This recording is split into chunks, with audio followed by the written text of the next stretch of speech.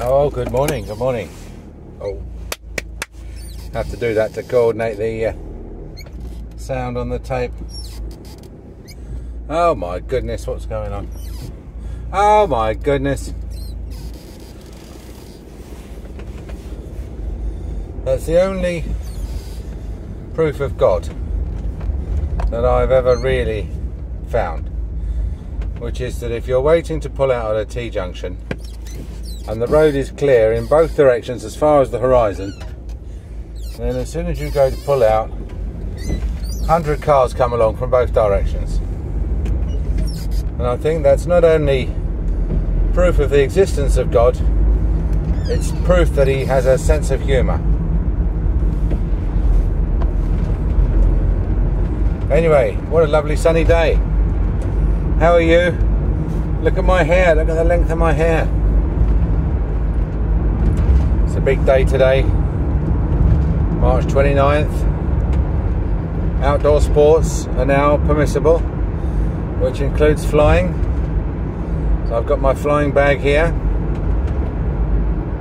and it's going to be a lovely day. I just hope that if the field is dry enough, I might be able to get my plane off the ground. I say my plane, it's my daughter's plane. It just happens to be parked locally to me, and I look after it. So, got no patients booked in today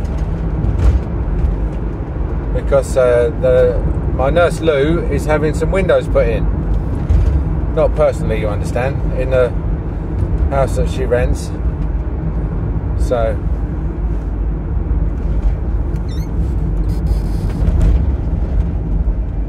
which is good. It's good for her. Means we get a day off work. But we had a receptionist start the other day, and I had to sort of give her a brief induction into the way we run things at the Angry Dentist. And so it's worth recapping it because it stood the test of time, and I think it's an excellent way of managing and running a dental surgery, or any business for that matter. And I don't take the credit for developing it, but I do take the credit for implementing it, because a lot of people read all these business books, you know, all these Tony Peters, whatever his name is, all the American business gurus, you know, and they tell you really what's the best way to run a business, and then of course everyone goes back and just runs it in the old way, like some autocratic Chinese dictator, where everything that needs to be done has to be run past the boss. So the way we run Angry Towers is on a teleocratic basis, which means management by shared purpose. Now, if you're going to manage things by shared purpose, everybody has to know what the purpose is. What's that? Some mangy cat? Or is it a fox? No, it's a cat. So you have to agree on what the shared purpose is, and then from the point of view of shared purpose is what used to be called the mission statement. And everybody used to hate mission statements because they were ridiculously pompous and overcomplicated and observed in the breach.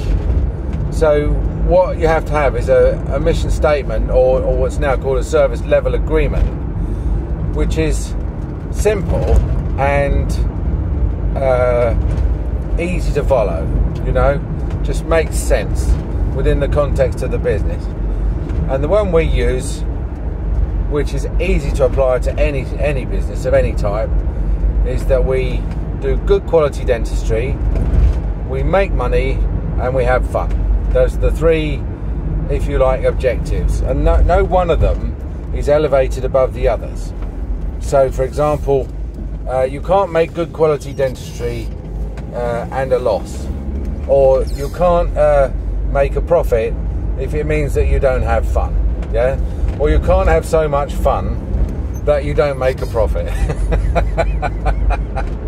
where more or less you have to try and achieve all three at the same time. If you can achieve all three, then you're working teleocratically, and so everybody really is authorised to do whatever's necessary within their sphere of influence to achieve those three objectives. And what that means is that for a new employee, you have to take them aside and have a quick chat with them and say, look, the way we do things is going to be a little bit different from what you're used to doing. You know, in your last job, you more or less, you turned up when you were told to. You had the holidays off you were told to. You could only buy stuff once you'd got it authorised. Everything you did was somebody else's idea, you know. And that's a bureaucracy. There's various levels of control. At the top, there's an autocracy where one person controls everything, and everything has to be run past the boss, and the boss decides what happens, and needs to give permission for everything. Okay. Now, unfortunately, that is the model that most dental surgeries run on, where the dentist is the autocrat, and everyone else has to ask if they want to take 10 minutes off to go to the toilet. Well, once a business gets above a certain size, then it becomes impossible to run everything past the boss, because the boss then becomes overwhelmed in making decisions. And so then you have what's called a bureaucracy, and a bureaucracy is sort of management by the book. So the boss, as far as he can, or the organisation, tries to write down the rules in every single possible situation where a decision might be necessary, and tells you what should be done. And so what you do is you refer to the book, and instead of the boss, and the boss writes the book, and the book runs the company, and that's a bureaucracy. And of course, that's again is a very inefficient way, because it's very inflexible. You can't cover every single eventuality. Things are open to interpretation, and it's very slow to get clarification. And so the next more liberal, if you like, way of running a business is this teleocracy.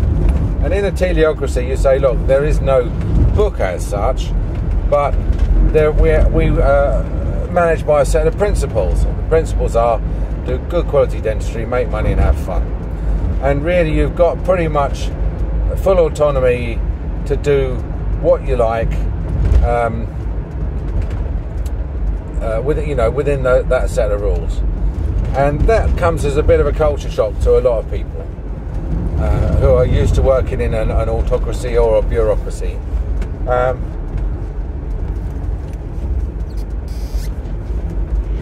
And when you initially tell them, and usually the best time to tell them is when they come and say to you, I can't find the toilet rolls. Do you know where the toilet rolls are? Or something similar, something that if you find yourself as a principal, you're sitting there doing the accounts or analysing a CBCT X-ray or something, and one of the staff comes along and says, is it all right if I go home 10 minutes early on Friday? And you get a bit irked, right? That's that first time you get a bit irked, that's the time to have the conversation with them.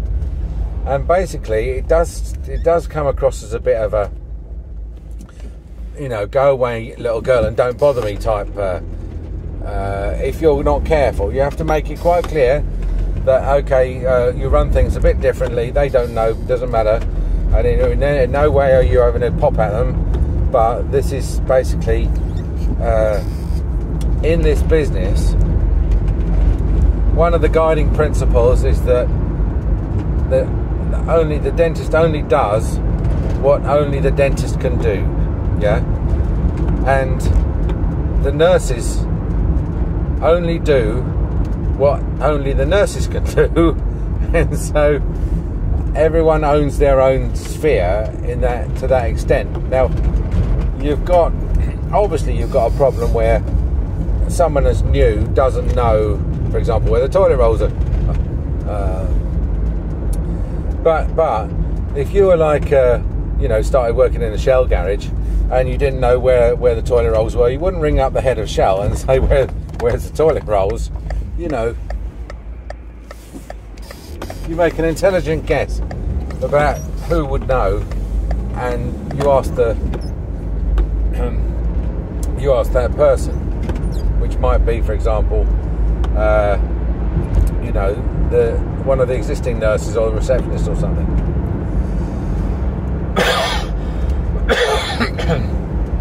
Now, I'm not saying that nurses should never talk to dentists. Cat can speak to a king, but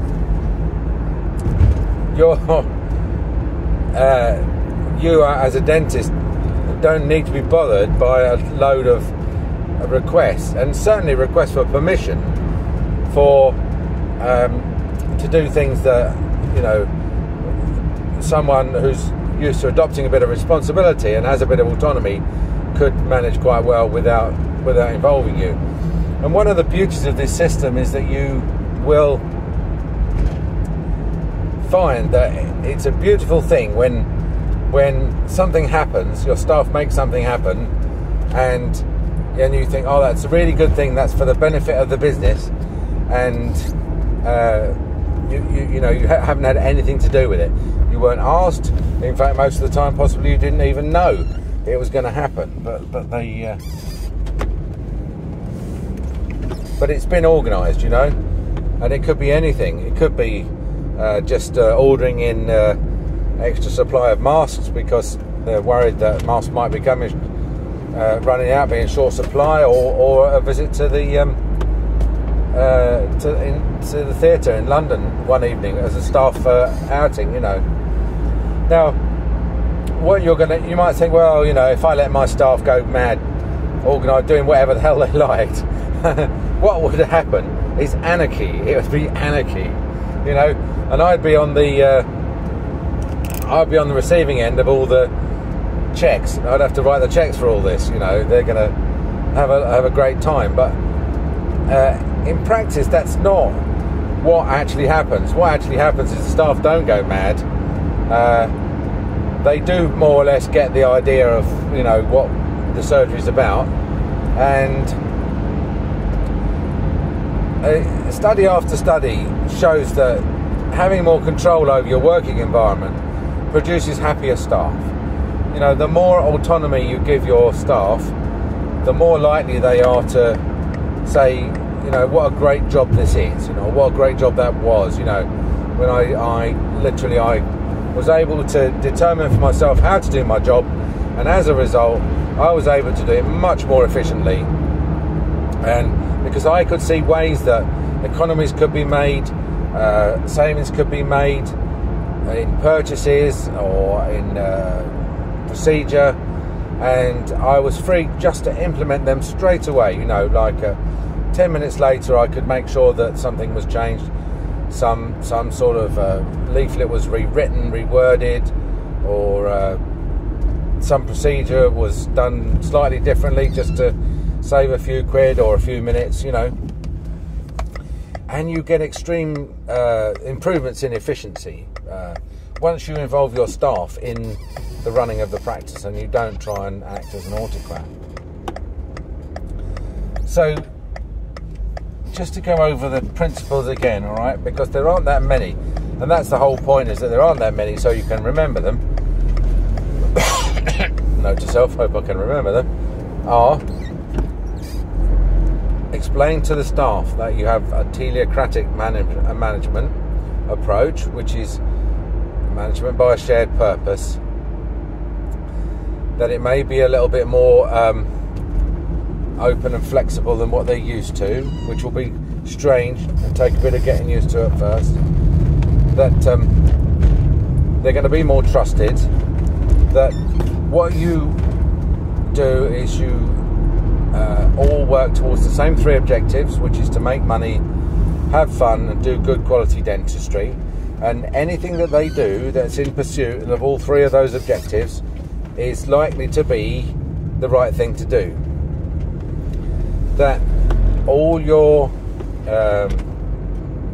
that only the dentist only does what only the dentist can do, and the same goes for everybody else. Everybody in an ideal world should only do what only they can do. However, that doesn't mean that you can't ask someone for help. If you've got if you don't know something, then by all means elevate that inquiry to someone who would know the answer.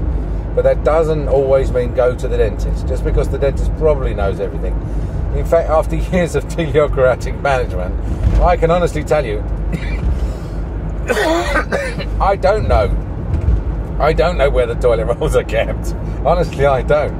And it would be odd, I think it would be odd if I did know, because it's not, I'm not in charge of making sure that the toilet's got toilet rolls in it, okay? Someone else does that. In fact, it's not even someone on the dental staff. So, so by all means, if you're asked a question, answer, but as I say, to sort of use it as a learning opportunity so that the person who's asking the question gets used to the fact that they're not really expected to defer. And that's especially if, the question is of the form, can I do something? Is it okay if I blah, blah, blah, blah, blah? To which you can always just turn around and say, I don't know, is it? Is it okay? I don't know. What do you think? And if they say, well, I can't see a problem with it, then you say, well, why are you asking me if it's okay? If you think it's okay, then, and it's working towards the 3 objectives, then fine, then do it. Don't slow me down by thinking that you need to run it past me. You do not need to run it past me. Everything past me. Now, the opposite side of that is where somebody is underperforming, and just to deal with the opposite side of that quickly. If somebody's not, doing what you want, then really they fall into 3 categories. So the first category is that they just haven't been trained, and they haven't been, the first category really, they don't know what they're supposed to do, or they didn't know that they were supposed to do something, and that's just very technical. That you can just say, if someone is late in the morning, you have to say to them, look, it's part of our objective is to that's a berm, is to turn up in time to see the patients. That's part of our making money. We have to work certain surgery hours, and it affects other people's fun if they have to cover for you, etc., etc. So that's just a straightforward deficit of knowledge. Then secondly, you get to the point where someone does know what they're supposed to do, but they don't do it because they're not capable of doing it, because they're not they haven't been trained to do it. They don't have the equipment to do it. In other words, there's something, they want to do it, they know what to do, they want to do it, but they're being prevented by some sort of external factor. And it may be that they haven't had the training, or it may be that they don't, intellectually they're not capable of doing it. Oh dear me. So I need a drink in the car. I'll have to bring myself a flask. So then obviously if they just need the training, the answer is to give them the training. If it seems that they're not up to the job, it's an intellectual job, and they're not adequate to the job intellectually, then obviously you have to think about reassigning them or assigning someone else to the job. That is a little bit more tricky, but it's not insuperable. And then the last category is someone who knows exactly what they're supposed to be doing, and they are capable of doing it, and then but they don't do it. and that's because they're willfully not doing it. They've decided that they don't agree that they should have to do it. And the classic example of that, which was part of the demise of our existing receptionist, was being on Facebook all day and not devoting her working hours to the teleocratic principles. And she decided that she felt that it was more important for her to be on Facebook than it was for her to be working towards the shared objectives. And so under those circumstances, you have to let the person go. There's nothing you can do about that. You can't really have a disagreement about what the core business is. I mean, either you're a dental surgery or you're just or you're an internet cafe. You know, and that's as the business owner, that's the one thing you do have the right to say what the business is. You know, whether you, even if you pivot halfway through and turn from a dental surgery into a Bitcoin investment fund, then it's your business, and it's the business from which you expect to make a profit, and the business can be whatever the business is. It's not your staff's job to define your business activity. So anyway, there we go. So we've got teleocracy, service level agreements, how to have a chat with staff and explain it to them, why it's a better idea, and also how to troubleshoot staff who don't want to go along with the general way of doing things, you know. Oh, it's a nice day today. I might take the camera in the plane. I don't know. I'll have to wait and see. Always worries me, those blokes on the gate there. Oh, I used to think that they were drug dealers, because this is a school. But not that you'd think. I mean, it's more like an open prison than a school as such, but.